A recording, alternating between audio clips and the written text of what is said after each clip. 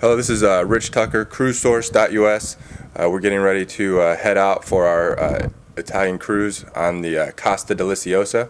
It's actually the inaugural. And in Charlotte, North Carolina, this is what the roads look like.